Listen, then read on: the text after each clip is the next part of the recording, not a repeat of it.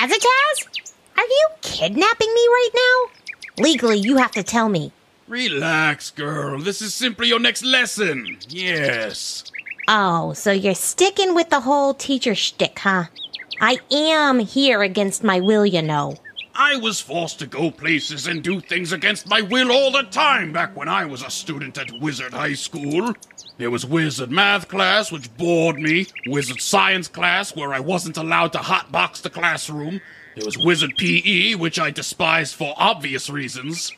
Wait, they just put the word wizard in front of everything and called it a day, huh?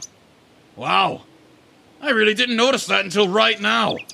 Anyway, I'm simply trying to give you the full Wizard High School experience is all. I never said I wanted the full Wizard High School experience, or whatever. I just want to know how to shoot magic from my goddamn fingertips, okay? Right. Just put a pin in that one. We'll get to that soon enough. Wizard's honor, he said whilst crossing his fingers behind his back. But for right now, it is time for you to partake in a lesson that some might call unsavory. Unsavory? Expound, please. One of the more underappreciated aspects of Wizard High School is that in order for a young wizard to graduate, they must first complete 69 hours of community service. Okay.